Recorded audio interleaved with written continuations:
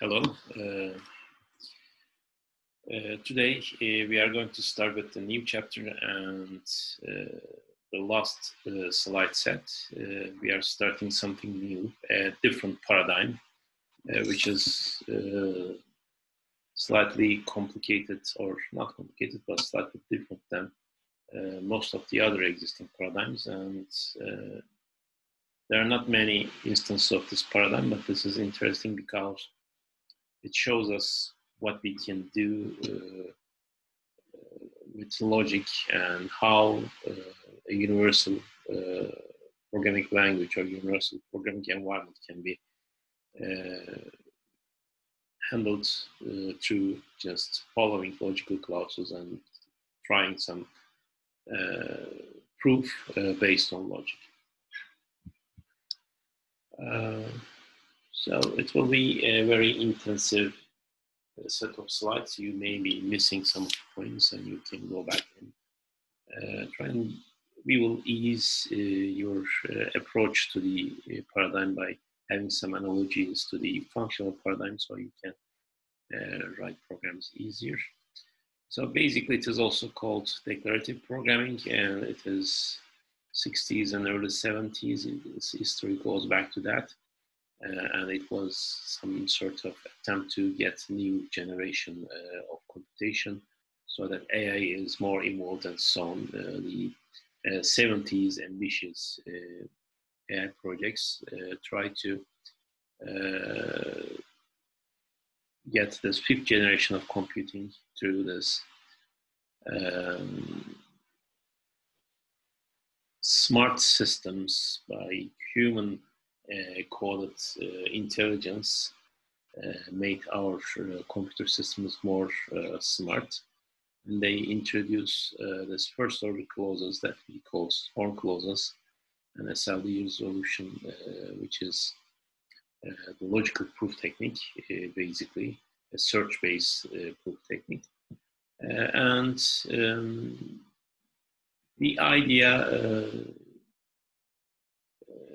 applied in the most important member of the programming languages, the member of the paradigm as Prolog. Then people came up with different constraint logic programming languages like Alfred, Gödel, Mercury, Oz, Chao, Lambda, Prolog, Datalog, and so on.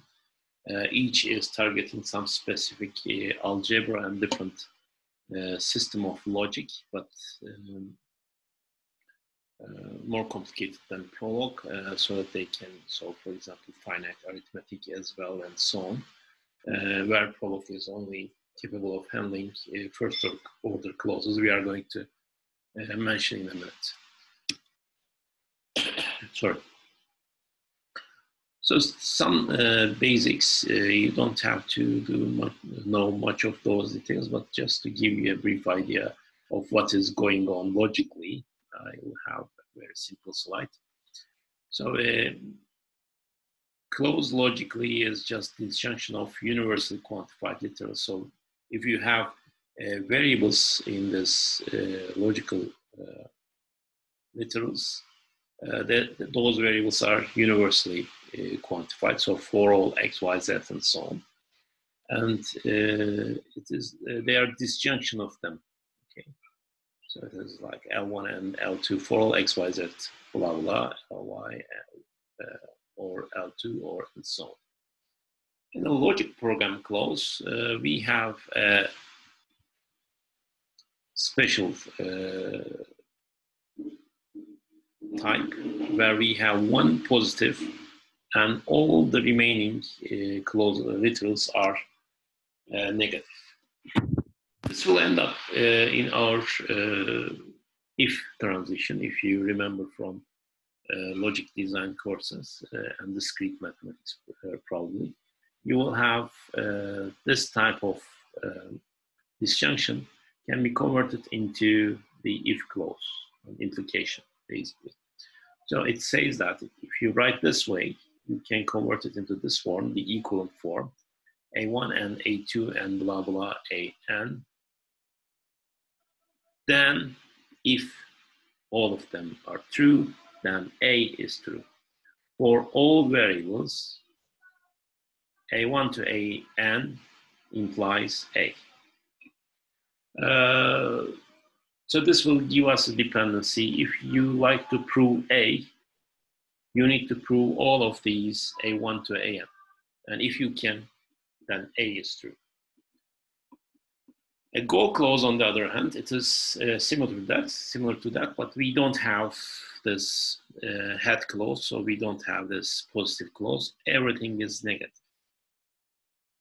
So for all variable set, one of them should fail. This is for the reverse of the operation. So if you, for example, try to prove this for all x, y, z, and if you cannot, that means L1 and L2 and Ln are true.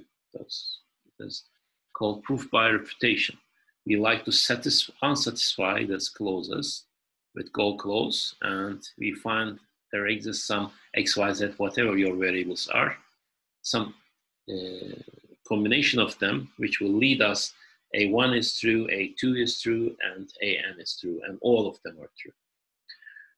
So this is the logical parts. It's the logicians call them linear resolution of definite programs with constraints and select datum.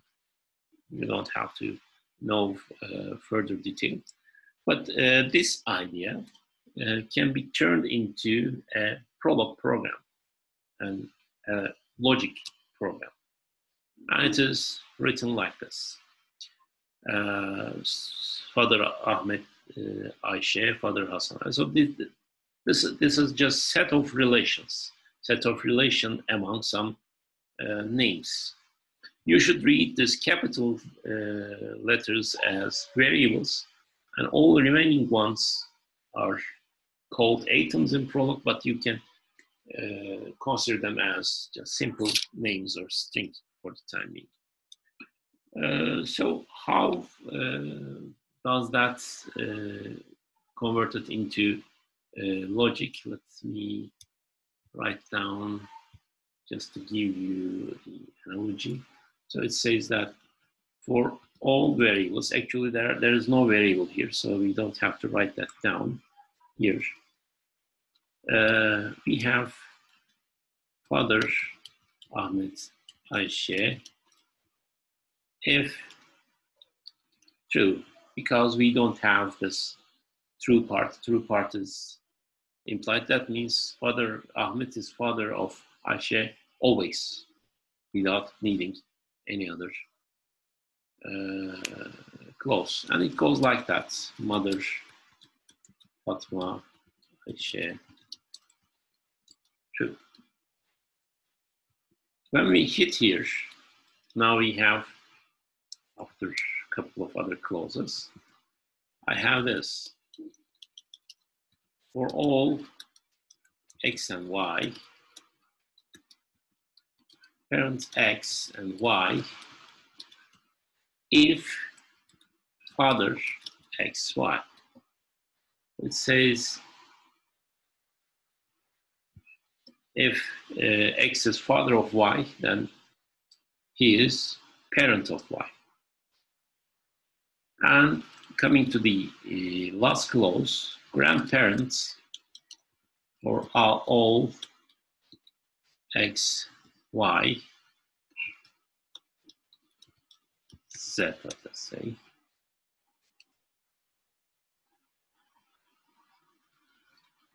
Grandparents x, y,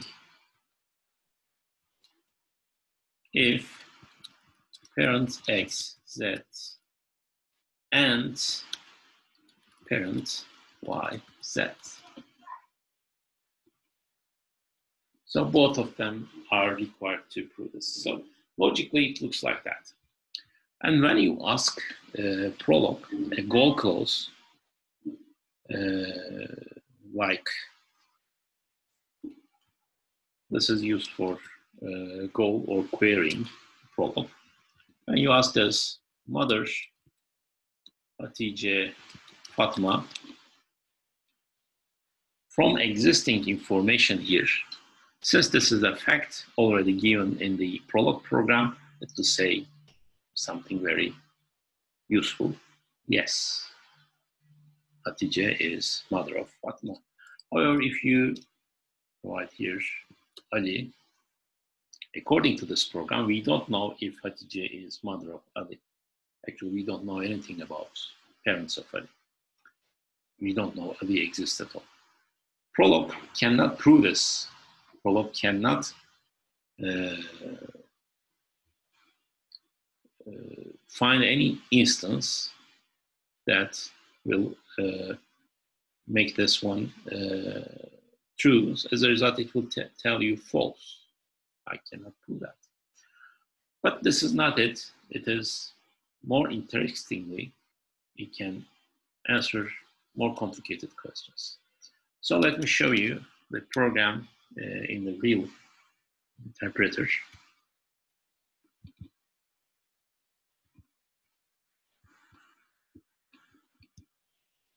Okay. This is Sixtus Prolog, SWI Prolog, sorry, not Sixtus. SWI Prolog is free, so we will be using this one. So this,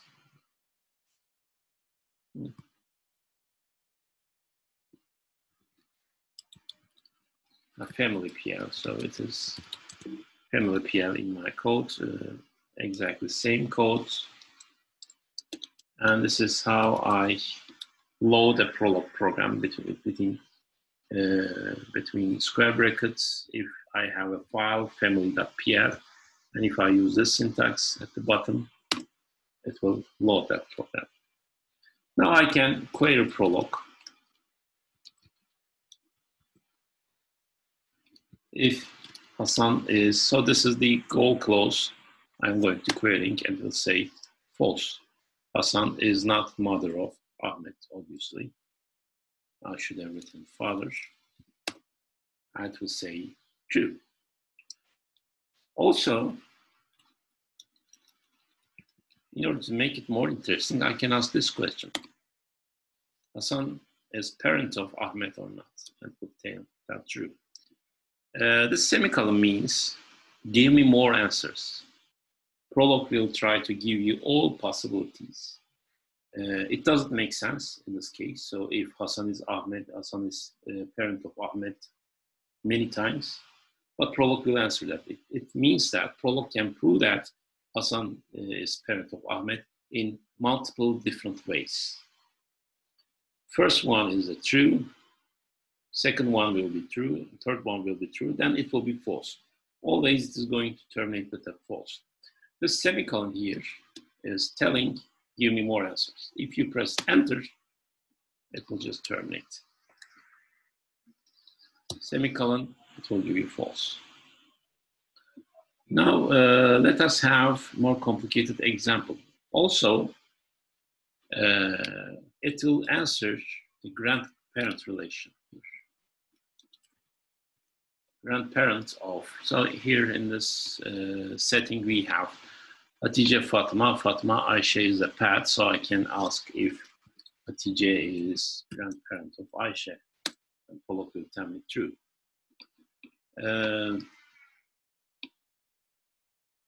But it is not interesting yet. It will be more interesting if I can ask this question: if Hasan is grandparent of someone. Now Prolog gave me an answer. If X is Ahmed, then this can be proven to be true. Or if you press semicolon, it will say false at the end. But now, if you remember, we have some exists X. So this query means if there is an X such that parent Hasan X is true, logically, and the Prolog is going to give the answer, yes, it is parent of Ahmed. Now let us ask if Hasan is grandparent of someone. Yes, it is grandparent of Ayşe. So Hasan, Ahmet, Ahmet, Ayşe. Okay. Now, let us make it more interesting. Let us tell if X is grandparent of Ayşe. Yes, Ayşe has two grandparents. One is Hasan, the other is Hatice. So it is giving me two cases as I press semicolon. If I press enter, it will terminate. As I press semicolon, it will give all grandparents of Ayşe. More interestingly, it can also search for all grandparents relations, Hasan Ayşe and Hatice Ayşe. If you like to get more answers, you can add more facts into our relation. So you can put everyone. For example, you can have all your family input as this father-mother relations, and the remaining clauses will tell you who is grandparent of whom. So, this is a result of the logical proof search that I just mentioned. Okay. And the goal clause is just this: there exists G case, and it will try to disprove the reverse, and as a result, it will prove the existence predicate here. So, what is Prolog? Prolog is a constrained logic programming language on first-order terms. I'm going to talk about the definition. First-order means you cannot have variables in the head of the structures, head of the clauses. But in the body you can use, and it will be first-order term. Second mechanism behind Prolog is the unification, and the unification is bidirectional. So far in the Haskell, you have seen actual unification in parameter passing. So when you declare a function in Haskell, you define patterns, and when you are calling, those patterns are matched against your actual parameters one by one. But it is bidirectional, caller to the function declaration. In Prolog, it is unification, bidirectional, meaning this program, the clauses can unify the variable in the parameter back, as we seen in our grandparent XY relation. The program instantiated X and Y, so it is unified and it sends some information back to the caller. Very loosely, you can make it similar to pass by reference and pass by value, but loosely, because the operation is unification. It is not parameter passing in the classical sense. We are going to talk about that soon. Backtracking is the second mechanism, an important mechanism. Prolog will try all of the possibilities in order to prove your search. That means it will try all correct results out of the existing set of relations. This will make it a recursive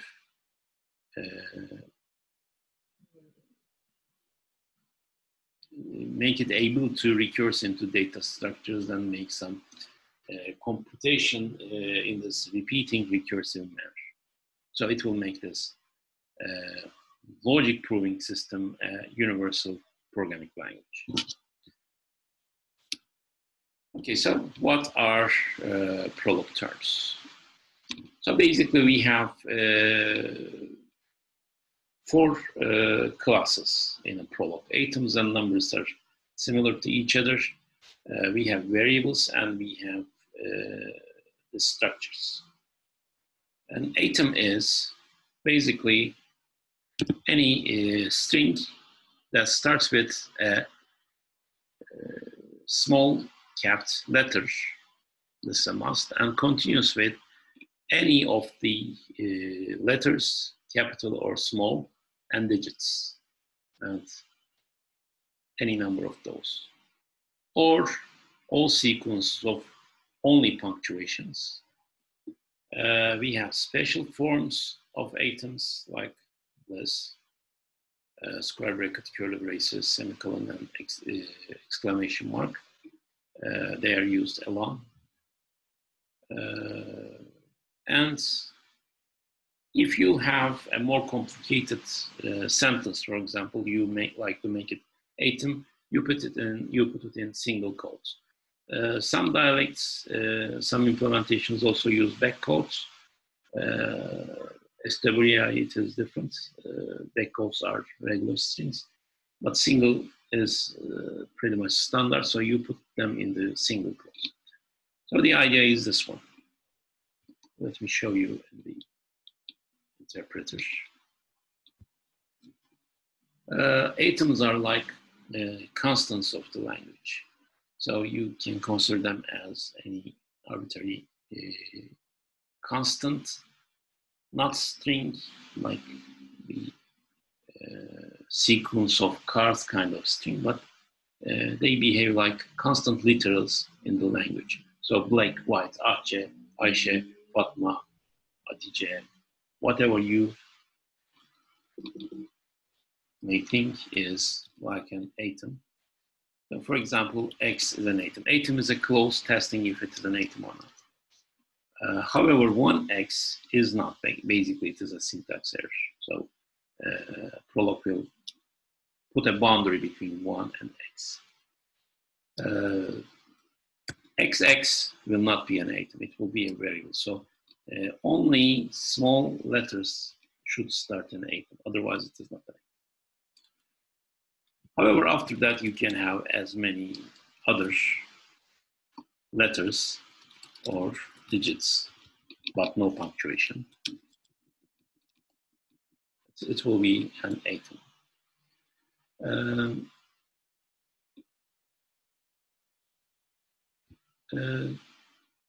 Also, the punctuation is atom, as I said, but that string should only have punctuation. So, for example, dot, dot, dot, dot will be an atom, or this one is an atom. The comma has some problems. Semicolon cannot be used in this form because it is a separator, same as parentheses. But other than that, you can have any such operations. For example, minus looks like a subtraction operator, but you can use it as a part of an atom in this form, in this form, and this form. All of them are atoms. Or you can have this, hello, I am a long atom. So it will be true. But of course, this is not, because there's double quotes are strings and they have this different meaning. Basically,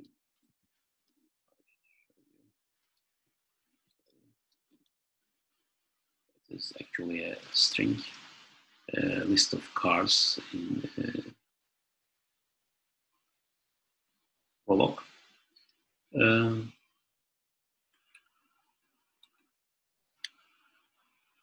So this is how also you can have, for example, if you have an atom like that, 1X, you can convert into an atom by using this. The numbers are different. They are treated differently because they can take part in arithmetic operations. So they are not called an atom, but they are a different data type. You can consider this as a data type. So we have a huge data type called atom, huge data type called number, and huge data type called variables and structures. Structures are composite ways, a composite way of having those. So we have those, and minus can be put, or if you like, you can have this scientific notation.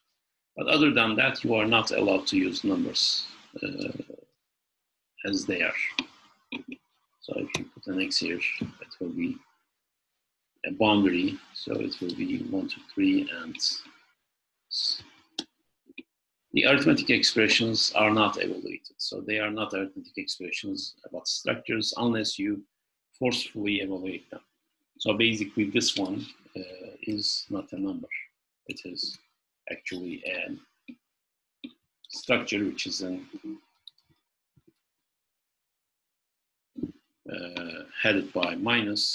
It is 1 minus 1 to 3 minus this value.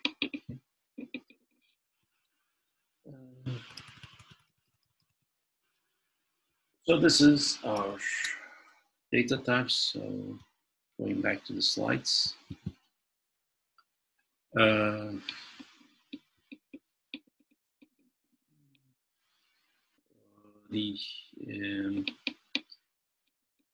We have special rules for square brackets and curly braces, semicolon.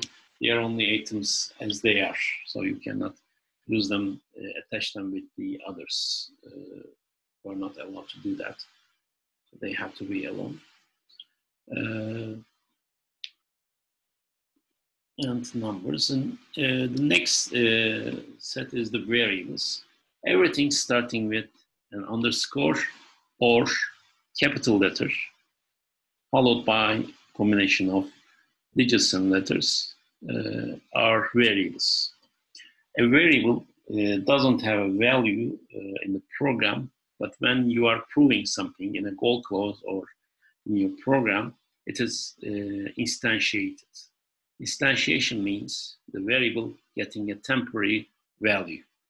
And during that proof search, during that backtracking point, that temporary value is used for that variable. And as long as it is consistent with the remaining parts, that variable can be passed to the outside the goal clause. So that's how we get the values out of the Prolog program. So they are initially anything, and during the search, they can have temporary values. Underscore alone has a special meaning. It is don't care variable. That means it is universal match. It matches anything and forgets that. So it doesn't have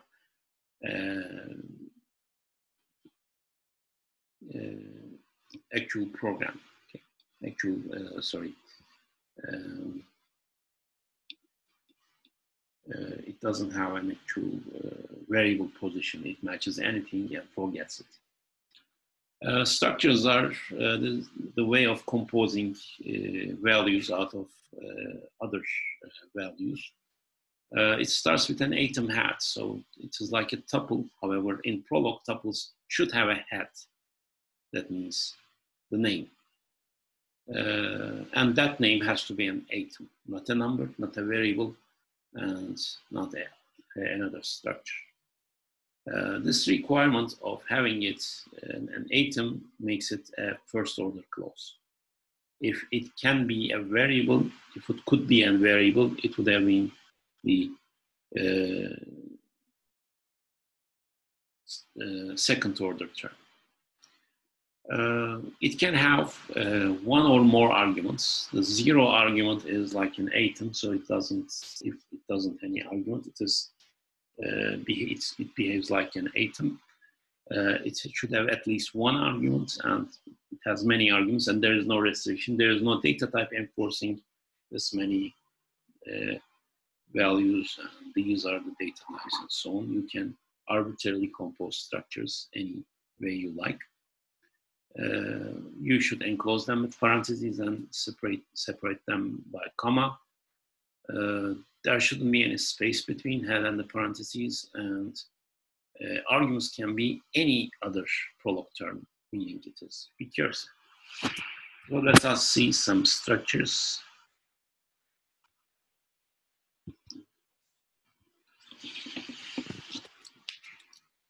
So this is an atom, just let me show you. This is also an atom. but if you put something in between, it will be false. The variables, so this is a variable. This is not a variable. So in the go clause, you can tell this x is 3. And if x is a variable, it will be false because it is instantiated. It is not a free variable anymore. So this var clause makes sure that. So this x is 3 will make it 3. Then it will not be a variable anymore. Its value will be known. The variable, if you like to have some variable like that, it will fail. If you like, you can put an underscore at the beginning to make it a variable, like this. What about atoms? The atoms are, structures. Structures start with a head and contains arbitrary number of other terms like this. But of course, we don't have that. So X is this one. So we now define a structure, head is start, and the rest are the arguments. If you define it this way,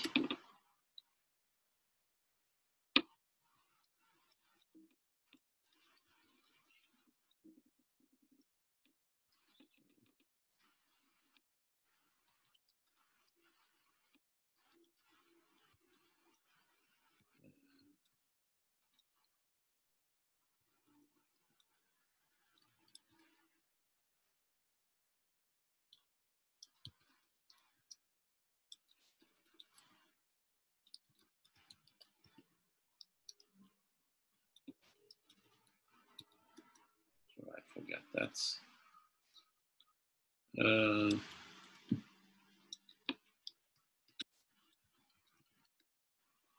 It is false. So this is, I believe this SWI has that 0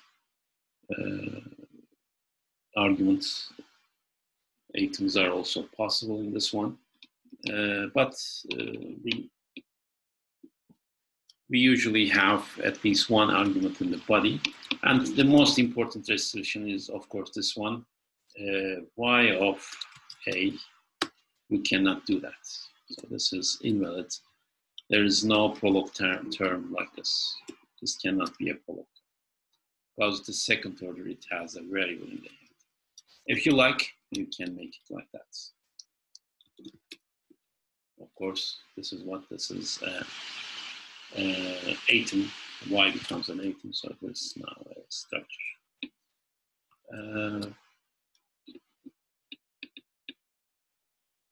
So I have a table in the slides to show you. I couldn't show you that. You cannot use space between.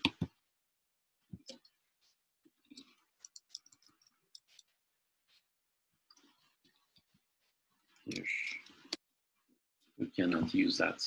Otherwise, the start and this parentheses will lose the relation. Okay.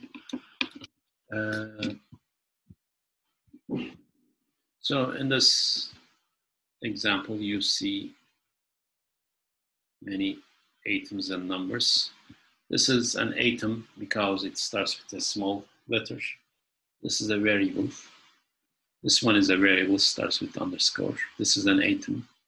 This is a structure because there's a string, basically. A string is just a list of characters, so it will turn into a structure. This is an atom because there's punctuation, but this is not because it contains a non-punctuation. This is a syntax error, not a term. 2 underscores will be a variable.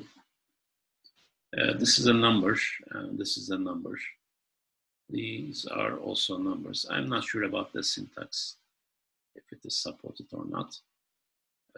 This is also a number. X4 is a structure. This one has a problem. Okay. This one has no. This one has a problem. This is the number. This is not a number. This is not a term. This is a number. So you should have a preceding number from before that and after that, succeeding numbers. This is a structure. This is another structure. So atom, the punctuation is an atom. So atom head is okay here. You cannot have a variable head like this one. You cannot have an integer head like this one. So they are not terms. You can have arbitrary. I believe this is incorrect. So let me just cancel this one and instead check this. Okay. It is a structure. We can have arbitrary heterogeneous number of elements in any of the arguments, and also we can have variables too with other structures and so on. Here dot is atom, so we can use it in this way as well. So now we have defined our terms, all of the valid terms in Prolog this way. Now let us see the other elements of the program. You will not see any more syntactic detail in Prolog. Actually, I have told you 90% of the syntax with those couple of slides. We have these clauses and predicates, which are also structures, by the way. This Prolog program consists of either of those. Either they consist of this unit clauses, which means Father Ayşe Ahmet holds if true. So it always holds. They are sometimes called facts. So you don't need to prove this relation. The relation is presumed to be true. In non-unit clauses, we have a head clause, which is a structure, followed by usually comma-separated list of body clauses. So we have literals in syntax of structures and this form. The arguments can be variables, etc. It can be any term, and it is terminated by a dot. It can continue in the next line and so on. It can cover multiple lines, and at the end you will terminate it with dot. So this means in order to prove this head clause, you have to prove this one and this one. That means parent xz is true and parent zx are true, then grant xy is true. They are variables, so what Prolog has to do is try to prove all of them by traversing all of the relations, and this traversal is called the backtracking. Also, we can have parentheses, and sometimes we can have semicolon as well. So comma and semicolon have different meanings. Comma means and, semicolon means or. And in order to provide this functionality of or, Prolog can prove either of them, either this one or this one. And this is called the backtracking position for Prolog. That means if you try to get all of the answers, Prolog will try to prove this one and this one both. So this, you start traversal, you execute a program in Prolog through a goal clause, and goal clause try to prove this head clause. And in order to prove that, the following clauses become a goal clause and they are proven and so on. It tries to prove something in order to prove that, prove another thing in order to prove another thing, and as a result, it will try all of the proof choices.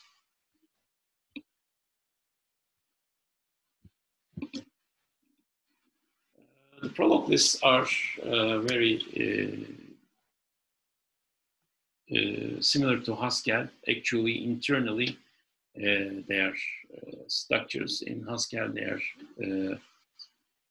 column separated structures, headed structures. In Prolog, they are dot headed structures.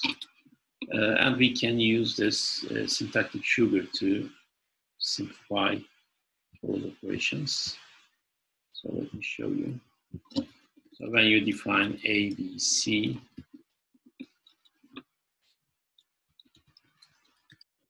display that. Sorry.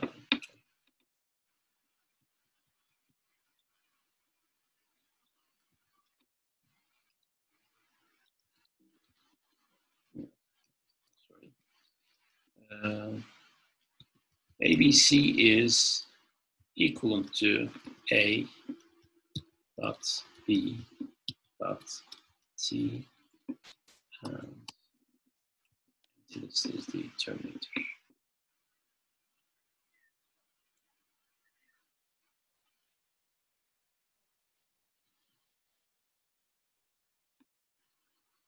I'm asking this question and getting this.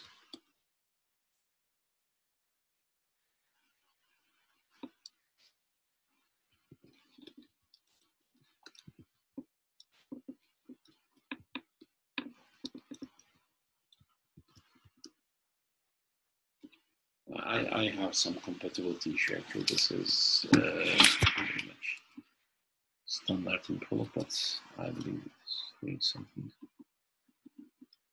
optimized way.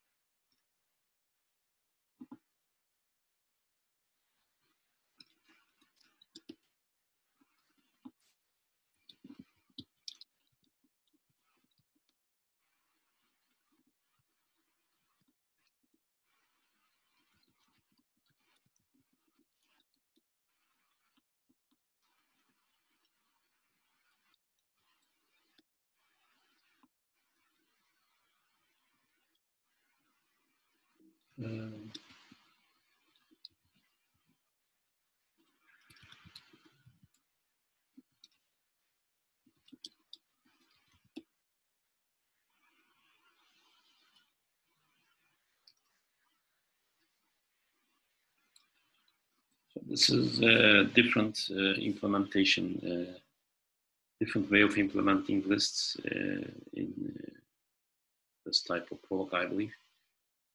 Sorry for that. Let me try the other machine.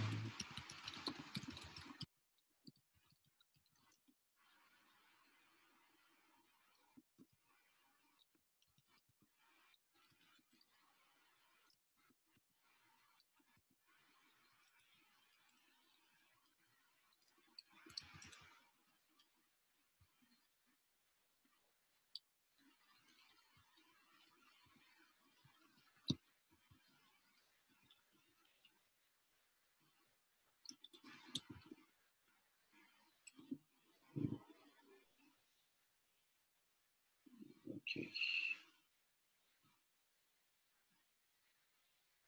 Okay, this is, they are using a different head. Okay. Now I got it.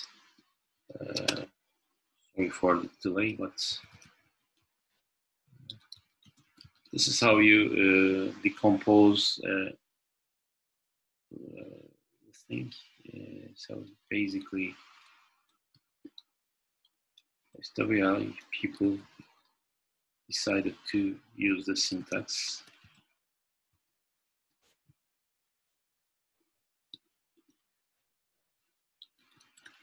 which is quite strange, unfortunately.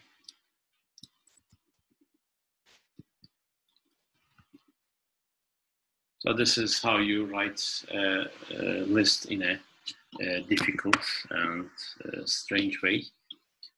Basically, it will turn out into this. And luckily, we can represent the list in this form. So we don't have to use the other syntax. This is an atom head. One is the first element of the list. and the remainder is another list. In the remainder, we have a head clause. 2 is the first of the remainder, and we have further remainder, which is empty list.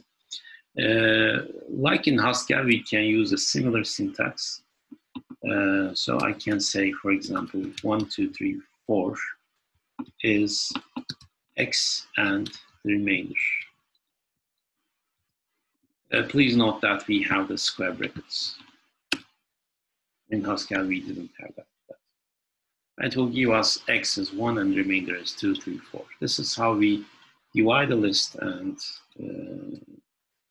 compose and use that.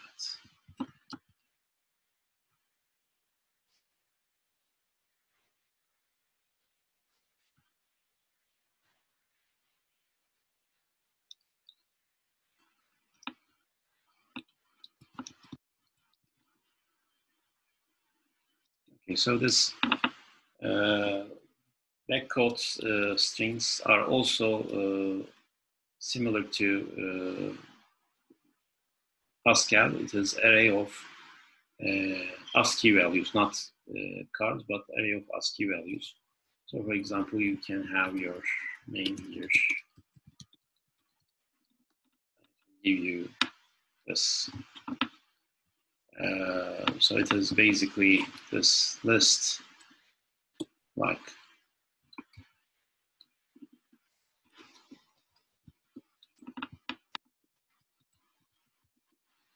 this one is actually, or let me write it more.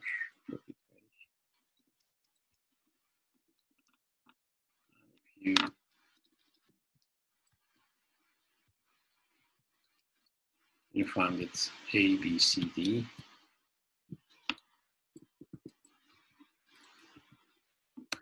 it will say true. So this backquoted strings are similar to Haskell. This is list of ASCII values.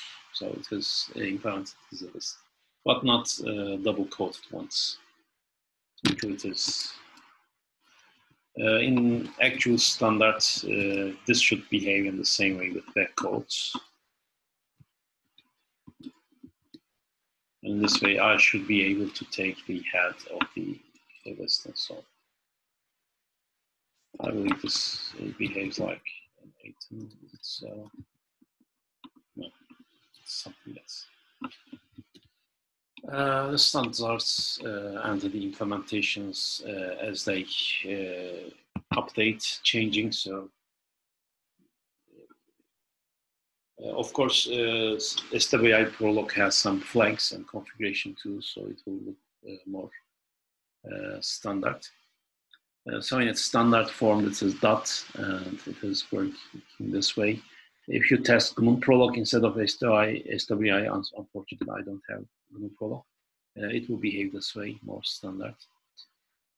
This is the syntax for getting head and tail of the list, so dividing this into 2. So we can recurse as we do in Haskell. This is a strange syntax, but it works. So you say 1, 2, 3, and remainder. So in this way, you say that 1, 2, 3 are the first 3 elements, and remainder can be received by this way. And backquotes, in my example, double quotes works similar, but ASCII values, the numbers instead of characters. And lists are heterogeneous as in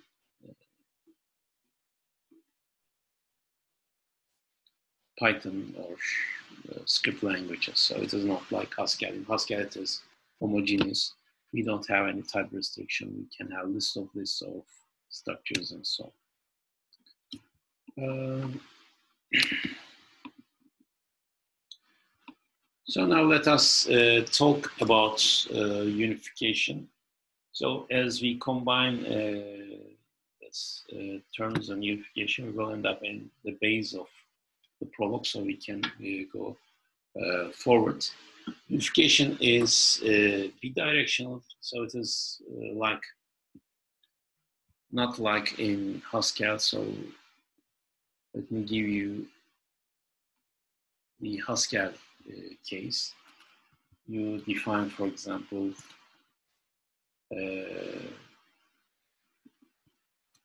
say leaf A and R and V in a Haskell function, so that when you call f leaf 3 and leaf 5 and list of 1, 2, 3,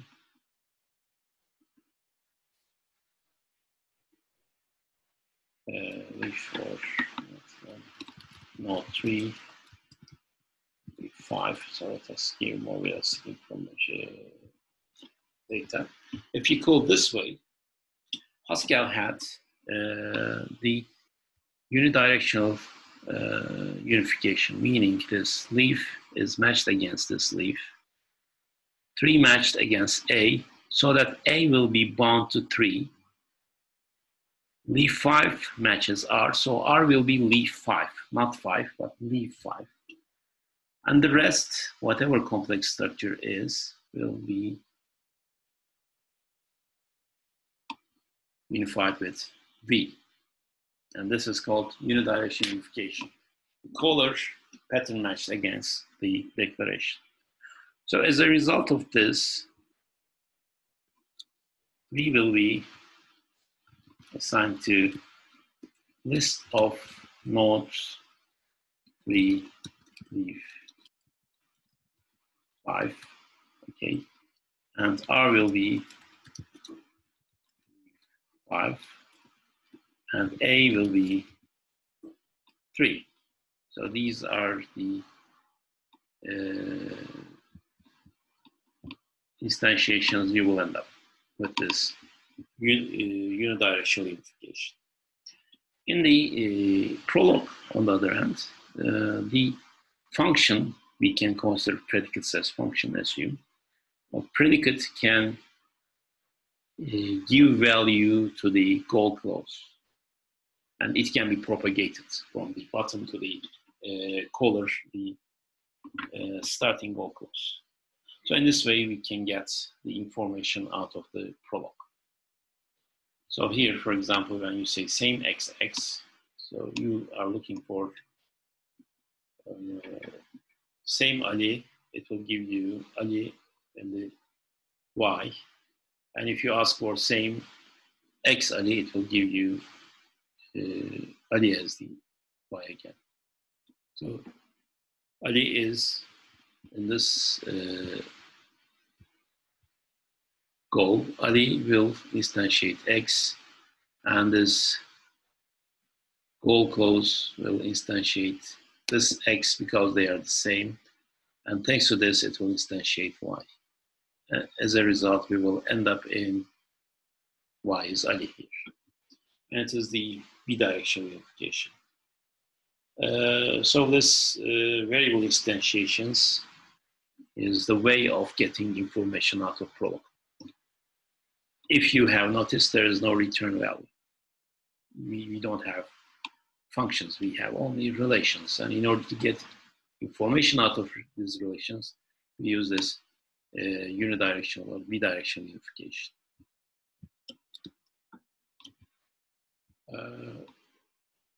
So how unification works?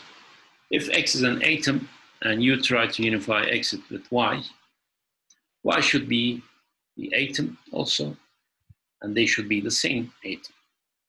The only way unifying two atoms is they should be the same. This holds for numbers as well. The only way to unify two numbers is to have them the same.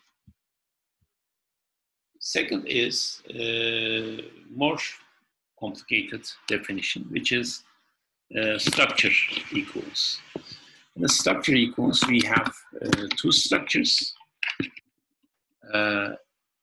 If X is a structure, Y has to be structure as well. They should have the same arity. Arity means number of arguments. There should be same number of arguments. And their heads, if you remember, they had to be the atoms as well. So we have HX and HY. They should be the same atom. They should be unified. We cannot have variables here. Then we recursively test for unification x1, y1, x2, y2, and so on, xn, yn. One-to-one unification of both. And the unification is, by definition, bidirectional again. And third one is, if one of them is a variable, then it is checked against existing set of instantiations, and it is instantiated into this right-hand side. Here, information is combined in case of the variable unification. And so far, if x is not instantiated to anything else, it is unified to y, as long as it is consistent with existing set of unifications. Otherwise, unification will fail.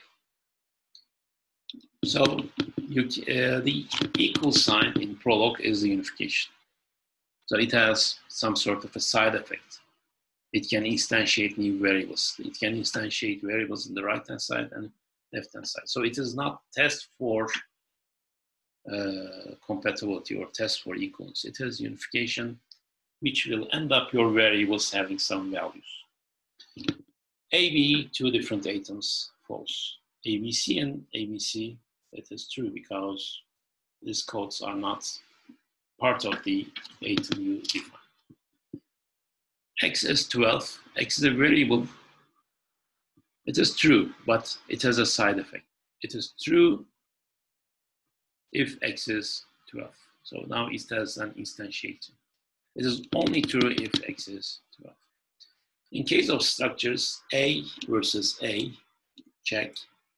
1 versus Y, instantiation. X versus 2, instantiation. If X is 2 and Y is 1, then it is true. In case of this one, gets more complicated. 1X, 1Y, Y is 1 is an instantiation.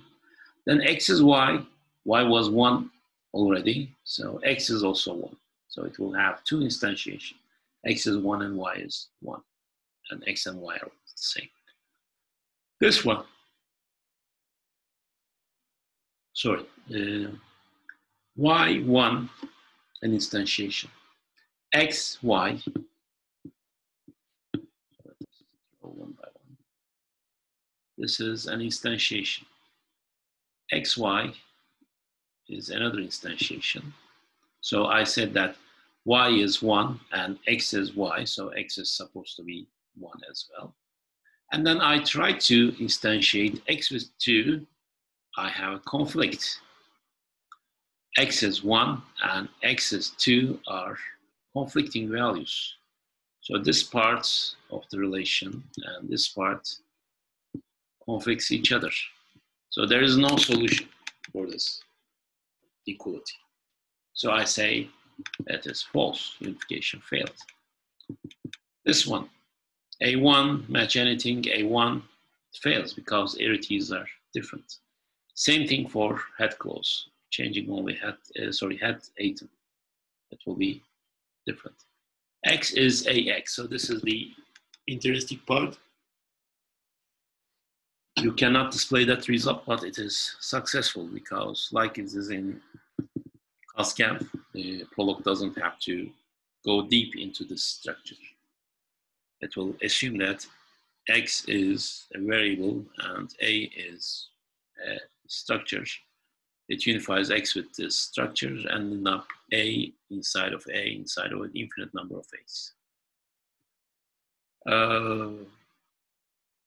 This gets more complicated. In order to prove the head clause is okay, CXD. So I say Y is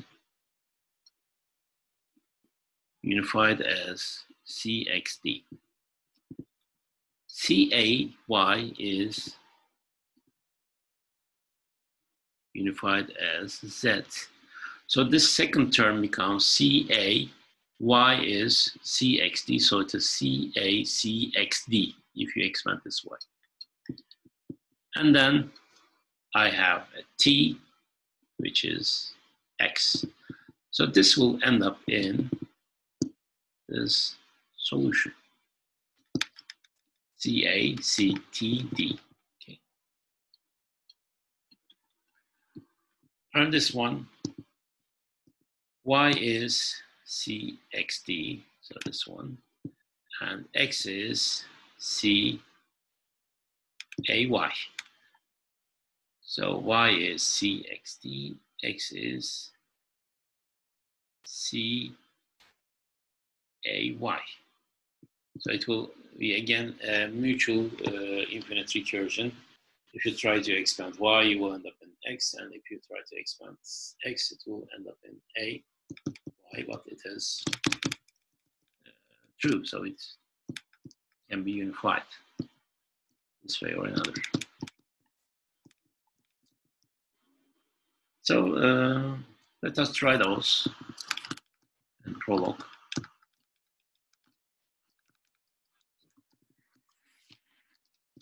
Okay. Example, A is B will fail. A is A will succeed.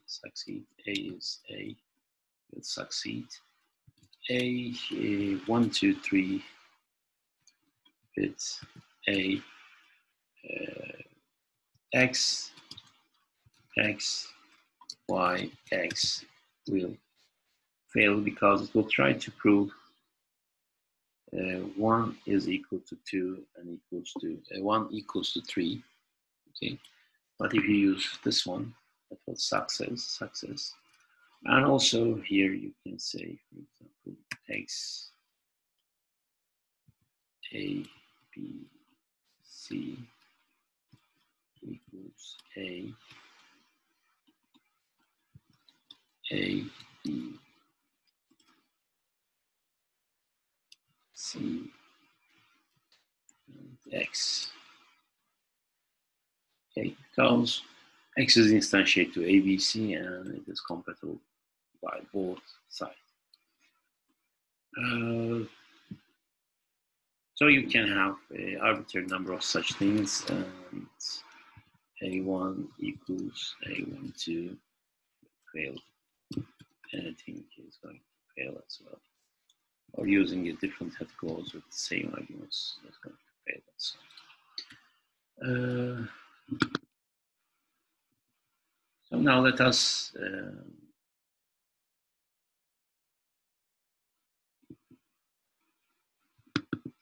go back to slides and let us define our first program. So the idea is you put all of your alternatives of head clause with same name arithmetic together. So if you try to define parent relation, all parent relations should be following each other on a sequence. So you shouldn't interleave different relations from each other. Other than that, there is no restriction. So the order is not important. And number of head clauses are not limited, and so on. And these are like relations. So starting from our first example, the easiest example, the member relation. I can write the member relation as this way. A term is a member of a list if it is the first element of the list. I can tell you that very easily. So now I can write it down this way. So this tells me X is member of this list with many elements. If you have square bracket open and close, there is no element, so there is no member. It is the first element and the remaining element. If X is first, then I have found a member, the first element, so I'm going to get it. So this relation holds if X is the first element of the list. So this first clause is that, if X is the first element of the list. Let us look at the second one. We don't have an otherwise here, but if X is member of the remaining list, it is member of the full list as well. So I can write it this way. So member relation is written in 2 steps. First, and look for the remainder. So this looks like a functional call with some recursive style. And Prolog search will try all of the alternatives, and it will try to prove this one as well. In shorter term, we can write it this way because x is x, so this is the unification. Unification will work any place in the clause, and the head or the body. And I don't care the remaining in this case. And in the second case, I don't care for the first one, and I search for the remaining. And this is my member declaration. So now let us look at this member definition.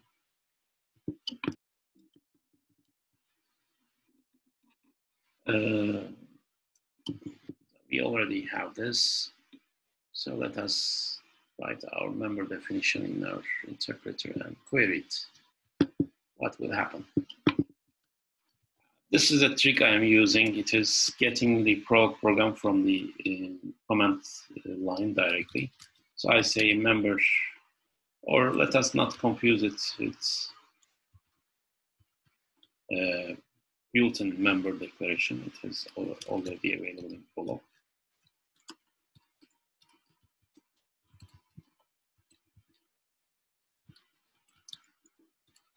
And I said that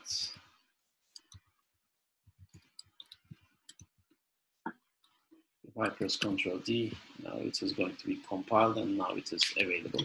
Now I can ask this question: if one is a member of 3215, and Prolog will give me true.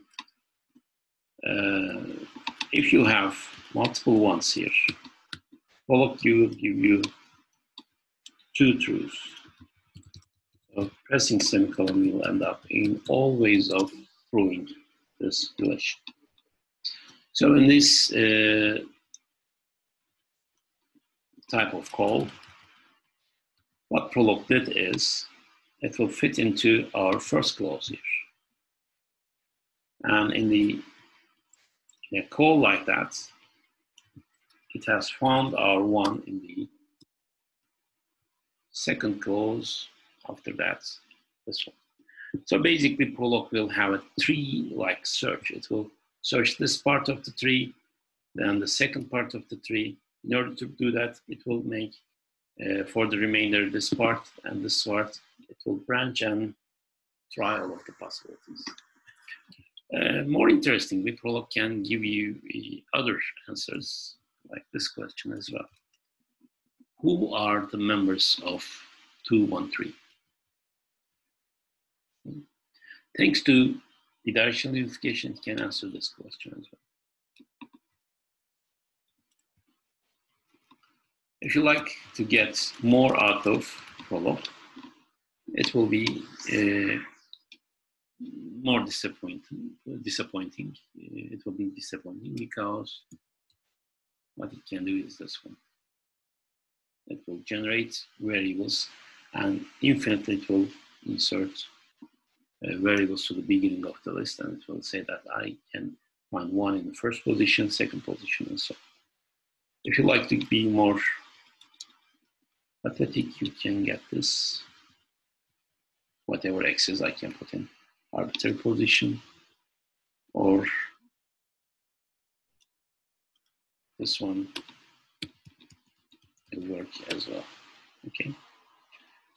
So also let us try this, our unification like that. X is CEng. Okay. That works. But other than that, it has no purpose.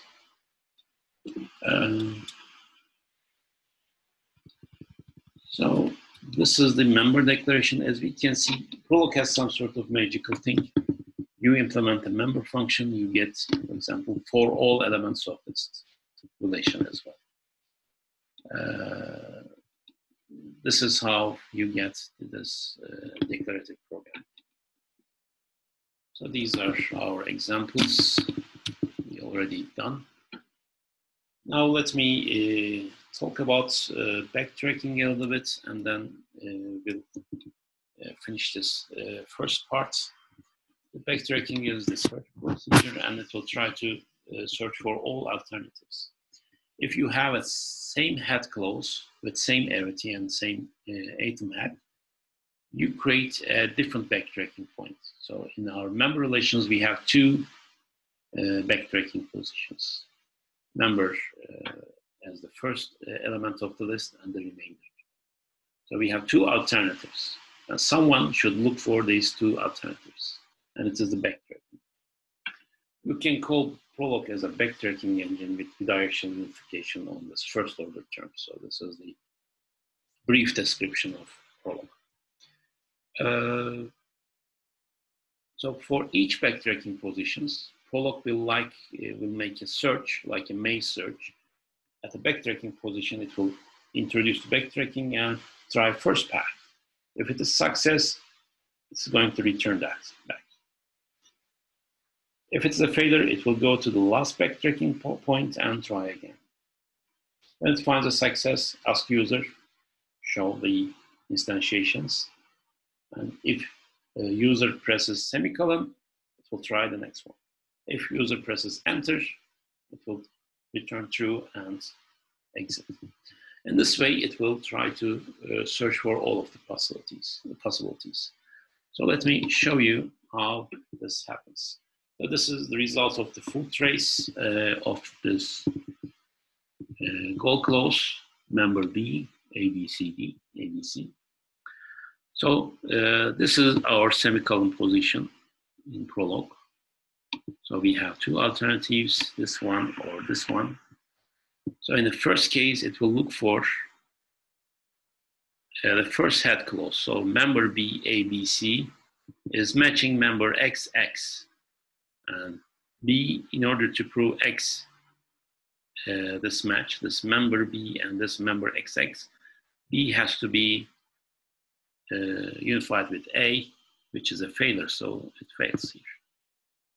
So it will go back to last backtracking position here and try the second alternative. In this case, this second one. And in the second one, it will go here. B, don't care, and remainder. So this one unified with, so this clause, this clause is unified with this one, will end up in X is B, A is don't care, and remainder is BC.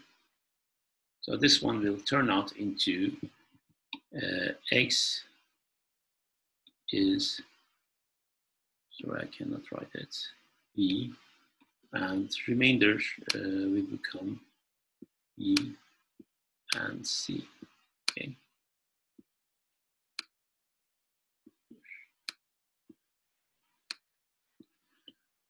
However, this match does not prove this clause. In order to prove this, you have to prove this second part.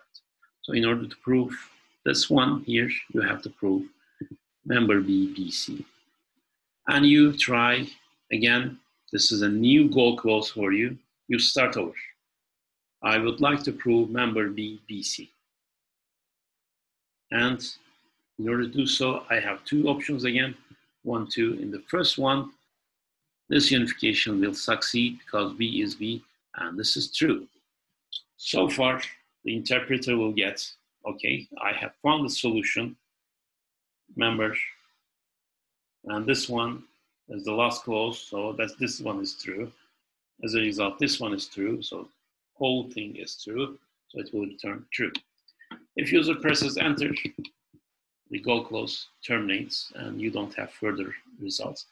But if you press semicolon, you will end up in going for the other solutions. For other solutions, you go back to the last backtracking position. Go here, try to prove this. And the X will be B, remainder will be C. It will try to prove B equals C.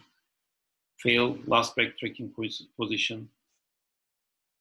Second one, B remainder. In order to prove that, it has to prove member B empty. There is no such head clause. It will fail. Last backtracking position, no other backtracking positions left. Last backtracking positions, no other backtracking positions left. Last backtracking position, no other backtracking positions left. So it will tell you fail. Okay. In this case, member the ABC as a new call clause. The same story, however, it will go here, failed, second backtracking. In order to prove that, DBC has to be proven. In order for that, we have two backtracking positions, introduce them, fail, try this one, two backtracking positions, try this, fail, try this, fail, fail, fail, fail, fail, no other backtracking positions left, and you go back to call clause and tell false. I couldn't prove this. There is no solution. And as the last one, let us come to this one, where X is a variable in the call clause. Okay. Now the alternatives, X is a variable, so you give X, when it is unified with this first clause, X becomes unified with A. As a result, if X is A, it will be true. Your first solution will come from here. And if you press semicolon, it will go backtracking position and try to prove this. This one says X and remainder. And the A is dropping out. So in order to prove that, X should be member of B and C. And when you are proving that, we have two backtracking positions. First one will say X is B, true. It is going back to the call clause. If you have some attaching or regrouping items and setting new instantiations out, they are combined and you will get your answer here. Then second one goes C is true, then at the end failed. So if user kept pressing semicolon, you will get all of the answers. So this is how backtracking works as an example. I have a more complicated example, but not for this video. As the last thing in this part of the video, I would like to show you this backtracking in work. You can call trace dot to the Prolog interpreter. It will enable tracing so that you can observe the behavior. You can use this as a debugger as well. So when you ask this question, if B is a member of ABC, I have written it correctly. So let us start from the beginning. Member of B, ABC. So it says that you like to go inside of this proof. And I say enter means yes in this case. I go in and it says it's just try all of the backtracking positions which are feasible. The first one wasn't feasible at all. So it tried the second one, and second one leads into BBC.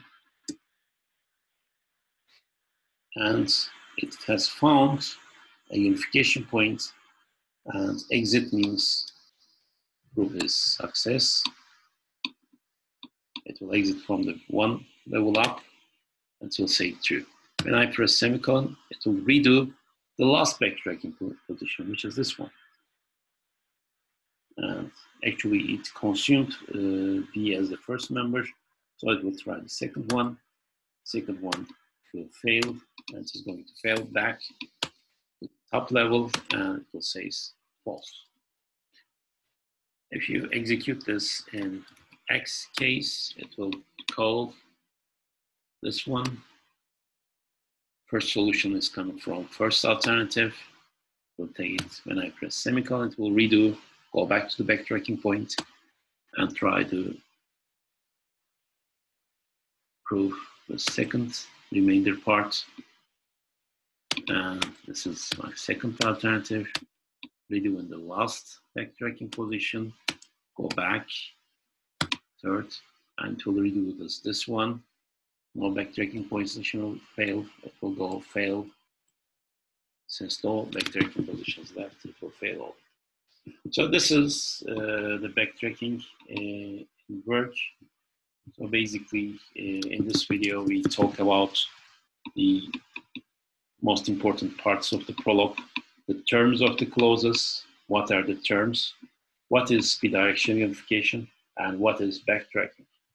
Our terms, definitions of atoms, numbers, variables, and structures, and then lists, then the unification, definition of unification, unification of atoms, variables, structures, and so on. And then we talk about the backtracking and the engine. Now we are ready to give more examples, but before that we will have this more complicated picture. So in the next video we will start from this point and we will have the remaining finished for Prolog. Thank you very much for watching. I will see you in the next video.